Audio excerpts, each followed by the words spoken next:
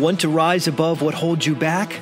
These are the stories of those fighting that battle. It might also be the story of you. I'm Dan Waldschmidt, author of Edgy Conversations and strategist of billion-dollar companies all over the world. This is Mark Minard, author of The Story of You, the guy who knows a thing or two about never giving up. You're listening to Elevating Beyond. Let's get started. Hello everyone, and welcome back to Elevating Beyond with a two-word mission statement: change lives. And look, it's always about sharing the story behind the story of what it really takes to go through the struggle to achieve significant success. And speaking of significant, I am here right now with the one and only Nate Peterman. And before we get more into what Nate's doing, and Nate, you're only 22 now. Yep. I'll give you a chance to say what's up in a second. Yeah. You're not allowed to talk yet. No, I'm just joking. But what was I talking about again? No. Nate and I met when he was only 17 years old, which is amazing. He was still in high school. And we're going to talk more about all this. I met you through after Eric Thomas spoke at my company. I got around him more doing stuff, and then I saw you in his BU group. Yep. And they had me guest in there for a month, actually. Like, they were doing something. He came to my company and spoke, and then as a business owner and stuff too, they're like, you can jump in for a month. And I was able to check it out and connect with some awesome people. I love that you're only 17 and already paying to learn, doing stuff. I just couldn't believe it. And we've stayed in touch. And now, not only are you here in studio, your car is packed up, you're on your way out to LA, and we're gonna share all of how that came about. But first of all, how are you doing, my good man? I'm doing great, brother. I appreciate you having me here at the studio. Definitely blessed and grateful. And yeah, man, I'm excited to get to LA, though. I'll tell you that. I'm sure you have a little bit of a drive ahead of you, but it's an honor. And so over the years, and this is what I love about the show, like the variety of guests. Even like next week, for Ken, you're welcome. Double promo, but next week's guest, Ken Coleman, author of the Proximity Principle, who he runs all of Dave Ramsey's stuff and so much more. But the reason I'm bringing his book up is the Proximity Principle gets so into investing and getting the right people in your life at different levels, which kind of leads us to what you're doing out in LA. But even at age 17, before we get into some of the different parts of your journey and your jobs and what led you to the business that you have now, what at age 17, for everyone listening, because I know where I was at age 17, made it different for you compared to everyone else around you that's out partying, that's out doing all, to say, I'm going to be investing and being involved in a group like, it was basically at that time almost like a mastermind group that Eric Thomas had. If people watching don't know who Eric Thomas is, he was on like 7 shows ago with his amazing mom, and speaker around the world. Just look him up, E.T. the hip hop preacher, just one of the biggest speakers in the world now, like literally. Super great. But at age 17, you're involved in that group. You're paying money it's not cheap.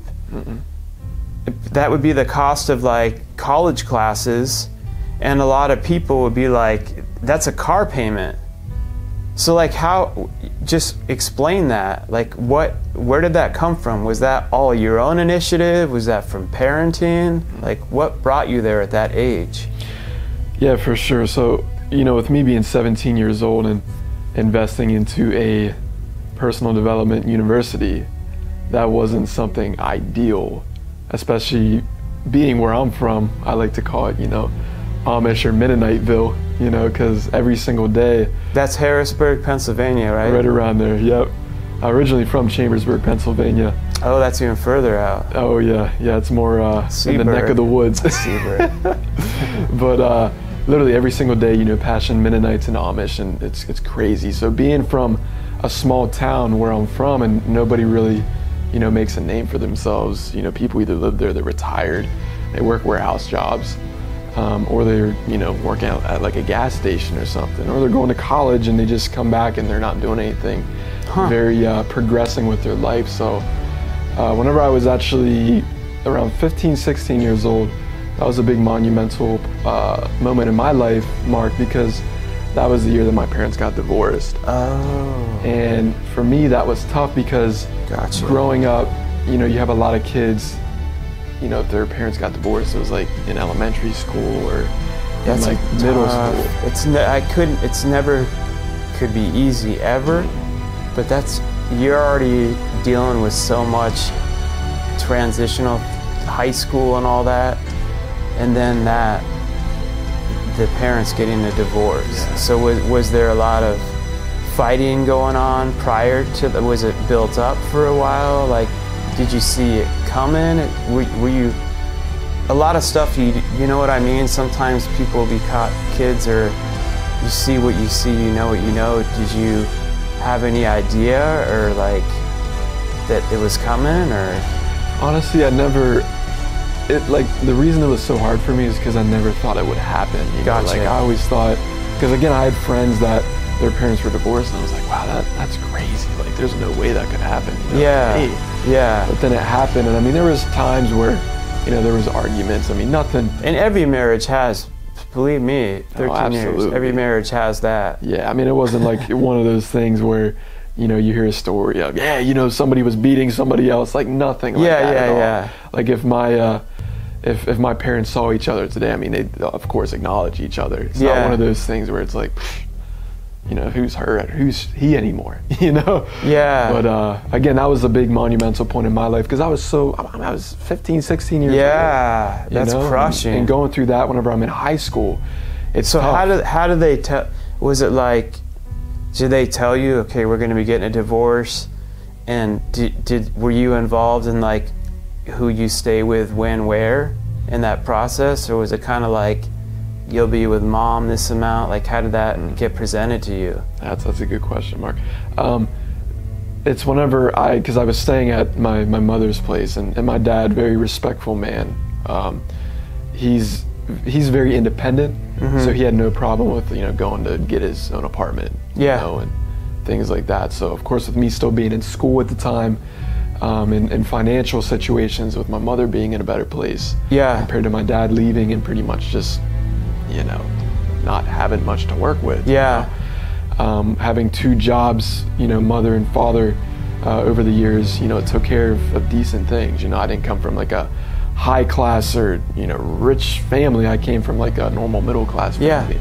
So whenever they split, my dad kind of got into a hole. And my mom, who I stayed with, was in a better position. And they did tell me like, hey, you know, things are pretty much gonna end and everything. My dad was more so the one that told me that. And it was tough, you know. It's still tough, you know, sometimes thinking about it. But I realized at a young age, Mark, that with me going through that at that age, it led me to somebody like Eric Thomas. Oh, E.T., man. You know? So you started like watching his stuff on probably YouTube? Exactly. Yeah. That's cool. Yeah, you're down in the dumps some days, you know? You don't know where to go to. Most people, they go to drugs, smoking weed. You know, they'll go to Little Debbie, eating junk food and all this other stuff. And it's like me, I went to motivation. Oh, that's cool. You know? Like I went straight up YouTube, motivational video. One of the first ones that popped up, Giovanni Ruffin. Yes, you know? I've had him on the show. Exactly. So if you guys haven't seen, just so you know, if you haven't seen that, I mean, just go to YouTube, type in Eric Thomas Giovanni, or Eric Thomas the Guru story, probably anything. That's the first one I saw. I mean, now it has probably like 100 million plus downloads, at least. Yeah, it's up there. Definitely. But it's still cool, and that was that'd be a whole other show, but just the story behind the story of how they did that, but people think that just overnight, it's just so, but so you watch that, which that was the first one that someone showed me that when I was at Entree Leadership, and I had never really watched a motivational, and I'm like, this is freaking cool. Who is this guy? Yeah, because the speaker, I thought, Mark, was Giovanni. Yeah, because you can't see Eric Thomas. Yeah, Giovanni's all ripped and working out, and then you hear that, and it's just like with the music, it was all so cool, and then I'm just like, what? And then I found out, like, the first time I saw it, I remember I went through, and I was like, I'm watching every freaking, then I heard about his TGIM, thank God and I'm, yeah. Yeah, it was that's inspiring.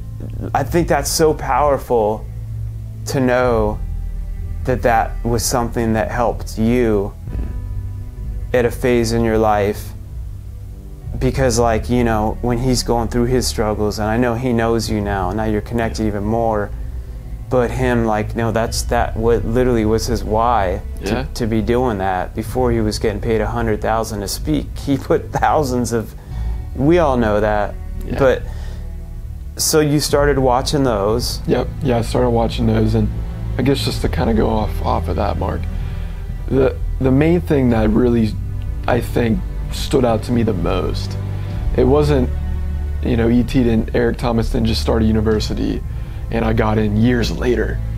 I was one of the first ones in Breathe University. Oh. So whenever I got in, there was like 15 members. Okay. So today there's like, I think 3,000-4,000 maybe. I wouldn't be surprised. Like, it's grown. And it's probably not, I mean, he's had to build a business over, I remember when we met, there's so many levels to a business. I had built more of a business over time than he had, but he had built so much as a public figure. The way God works, he was needing to learn more about that, and I was needing to learn more about the other side of it, and we connected more there too. Wow. But when you got in, but still you're 17 and it's not free. No. And then did you pitch it? So then you found out they had like a class like that you could join. So did you have a job, or did you talk to mom like, hey, this is something I want to be a part of? Like, how did that go? Because I would imagine a parent be like, what, $300? I don't know what the cost was at that time. Absolutely. And like $200 a month, $300, whatever it was. No, you hit it right there, $300 a month. Like, and that's the thing. This is the stuff that people don't hear about is the investing that personally, like I've done. At 17 years old, I was working at McDonald's. Yeah. And to be honest, like, the amount of time I worked in like 2 weeks, I made anywhere from like, you know, $250, $300 on, you know, a good 2 weeks. If even after tax. Exactly. My first job was at Taco Bell, This was being in school too. Yeah. So I'm over here like, and I didn't, you know, I graduated, of course, I was like a BC student, but you know, this is me investing like a single paycheck every single month into a course, an online university. So you paid for it? I paid for it. Oh man, I love that. I've had no help with what we're going to talk about here today. I've had no help with. No help. And I want to make that clear, because I feel as if whenever somebody sees somebody that's younger growing up and they're like 22, 20, even late teens, and they're, you know, they're successful at least to a point, a lot of people assume that they've been helped by mommy and daddy, and that's not always the thing, if that makes sense. Well, not always it makes sense. It removes the freaking excuses, which people need to hear at any level that they're at. Is it's really how bad do you want it? Do what it takes with what you have. You're 17, you're in high school, putting everything into it, every possible thing. That could be a lot of spending money. There could have been so much you wanted to do. You're investing it all. It doesn't happen by coincidence. There's no 3 million plus listeners, downloads, 180 or 100 and plus thousand just from the last show, over 12 days just on iTunes. I'm very picky about people that I have in the studio, and there's a reason why you're sitting here right now, and it starts off by you're only 22, and it's not about, I don't care if people, the fame, and it's like you started investing and working your butt off at age 17 and paying your way to start doing something that most people, you can't really even explain it to in your probably whole city. Not at and all. Most, and they'd be like, what? Why aren't you putting that in a college savings? Why aren't you? But you still kept doing it. So then where does that take you? Like, let's move forward to now you're graduating. Yeah. And did also that help you connect with some other people, like even during that times of the divorce? Did you feel that you got closer to other people there first, or did you have like close friends in high school still too that you felt like you could connect with? I'm just out of my own curiosity. Yeah, absolutely. I could never connect with anybody as deep in high school. Whatsoever. Really? Absolutely nobody. Really? I got the first book I picked up was, you have it on your bookshelf, E.T.'s Secret to Success. And then Greatness is Upon You, the journal. And I kid you not, Mark, I used to take that to school with me every single day. Wow. And with me taking that every single day, I had kids come up to me and they're like, what's this? I was like, it's Eric Thomas motivational book. Teaches you how to be successful, all this other great stuff. And they're like, why are you reading this? I was like, because I want to succeed in life. And this was like the jocks in school. Yeah. 'Cause I used to do some videos back in the day too, 16, 17 years old. And I got criticized so much, not just from the videos that I made because it was different, but just because I was bringing that stuff because nobody believed in that. You know, I'm so happy you shared that because, and we'll have all your links on here to the book that you have coming out, to the business that you're running, to social media, to Instagram, where you've grown a huge platform and that's really engaged too. Like, before I was even on there, I was seeing stuff that you were doing and stuff, and it takes guts to already be established and get on stuff. I know people that have asked me that have Fortune 500 companies that are terrified to do, everyone goes through that, of doing a video or a clip, and want to be in high school where you're already, it's like so amplified of what's everyone, and to start getting on there. And I encourage more people to not let that stop them either, because you still got on there and you started doing something. Absolutely. You started, and it's like, okay, that could have been, I got criticized, but the more you do, it kind of starts to then become more normal, right? Would you say? Yeah, and to address your question, Mark. Oh yeah, I forgot I asked a question. After, no, you good. And after I graduated high school, this is a bold move that I did. Because I didn't hang around like a whole lot of people. Yeah. I was more so the kid in school that was like more so towards the back of the classroom. I didn't ask questions. I was very shy, even growing up, very introverted. Yes. Right. Yeah. And even going through school, with these people criticizing me. Once I graduated, I cut all my friends off. Yeah. The people that were friends. Yeah. And it's crazy because here's the thing.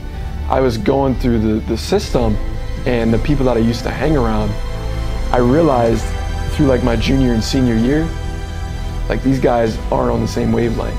But I had to kind of, because I didn't just want to, cause problems in school. Yeah, it's almost like there's seasons for everything, and it's almost different levels of adaptability and surviving. And it's like I have to. And when people say this, like about cutting people out and all that, some people I don't. They can take that the wrong way and think it means, oh, I'm successful and I'm better than. It's not true. It's, you've got to realize people that aren't like you're supporting them and they're supporting you, and you have similar, like, it could be totally different journeys, but like similar mindsets. Then that's a relationship that goes both ways, where they're like, I get you're doing the video stuff. That's cool. It's keep pushing that. That's who you are. Like, then that would be someone, and they may be doing something different, but you could still connect. But other people that it's like, not only do you not relate to them, but a lot of what you're doing would actually be like dragging you away from where you want to go. So it's almost like that. I know it's said all the time, but I always like to help like break that down to people to understand, because you could have some people that you are connected with that are on the same mission or something, but and I had to cut them out of my life after jail and stuff too. Absolutely. That were like, you're gonna go to college, like you sell out, you think you're better, so it's like, you gotta do, but it's not always as easy, but you realized, okay, at this young of an age, I gotta start, it's not worth it. Yeah, absolutely. I mean, most people went to college after high school. Yeah. I went to my first ever ET conference after high school. Yes, you know? which isn't free either. No, you gotta travel and you gotta pay. I drove 8 hours with a buddy of mine I've known since 2nd grade, and he's not even into that stuff, but I just went to live with somebody. Driving to Hartford, Connecticut from Pennsylvania. It was like an 8-hour drive, and I didn't even sleep the night before because I was just so excited. I'm going to see ET. And I went to that conference, and I didn't start BU until after that conference. That's when I committed. Gotcha. And at the time I was working at McDonald's, and after I left that conference, I quit McDonald's. The day after. Really? I quit McDonald's, and I enrolled in Breathe University, and I was like, you know what, like, this is ridiculous. I'm working at McDonald's. I mean, come on. Like, it was paying the bills and everything, and no disrespect for people that do work there, but... Well, no, but there's... Yeah. I worked at Taco Bell where I never knew... do what you have to do to get where you need to go, but don't let it keep you there for forever. It's like you realize, okay, I've got enough, I can do more now. Exactly. But also never think that some people think with this mindset, I should immediately have an upper level. It's like, no, you shouldn't. You should actually work a bunch of crappy jobs and keep finding better ones. And work your butt off while you're there, right? But I get it. That got you to think, I'm done this enough, I'm around more, I can be doing something else. Absolutely. But then you had to pay for it. Were you the youngest person there at that conference? Oh, absolutely, yeah. Like probably by far. I bet a lot of people in their 30s and stuff. Absolutely. Did they notice that? It was probably smaller? Was ET and CJ and stuff there? Were they like, dude, I bet they were impressed. Right, I mean, the first conference, I didn't have like that personal connection with them. Yeah. But the second conference, and once I was in Breathe University, because again, with me being the youngest, for content purposes, they wanted to get that. Right? Like, Nate the young cub. They're like, we need a white guy to fit our... No, I'm just joking. We got to get the white demographic. Right. E.T., I'm joking. It's true. No. Yeah, no, but I was... But no, I get it. Yeah. But they did, it is though, but in all honesty, when you're doing, and so I interrupt all the time, I know you know that. No, you good. But you make good points. It makes me think of the bigger picture. In all honesty, it's smart to target that, because think how many other, literally 0.5% of the people that are in there at that age that don't know about something like that, that it's really going to help. So it's like, if we could get them to understand that someone like Nate is doing this at this age, there could be other kids out there that don't have a clue. So it's being done for the right marketing reasons, of course, also. Absolutely. But you mentioned the next word, which is key: relationships. Yeah. Because there's one thing to go and see and watch the videos and be like a fan, which is great, but then there's another level of starting to build those relationships. And so how did you get from there to then start building the relationships? That's a great question. So with me going to another one of E's events, I was in Arizona actually. Okay. And of course, that was my first time on the West Coast. Oh, wow. So my mom came with me. Really? Yeah, my mom came with me, which That's was cool. the cool part. So we're out there, in the desert.